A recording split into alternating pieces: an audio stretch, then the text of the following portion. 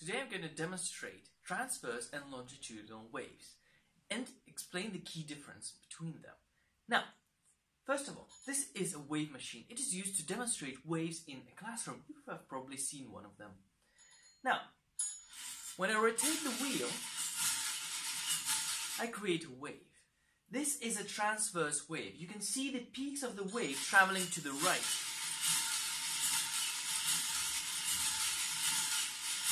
But if you look at each individual particle, for example this one, it's merely vibrating up and down, up and down, up and down. This is the key thing about waves.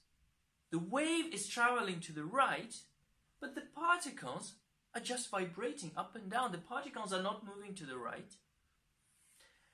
Now, this is a longitudinal wave.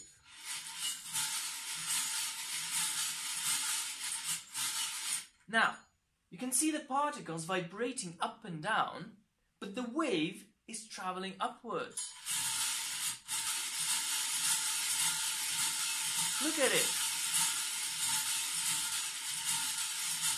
You can see the wave actually moving, but the particles stay where they are. They just move up and down slightly. The same idea, when I speak to you, I create sound waves, and the sound waves travel into the microphone, or if you're in a classroom, into your ears. It doesn't mean the air from my mouth is traveling into your ears.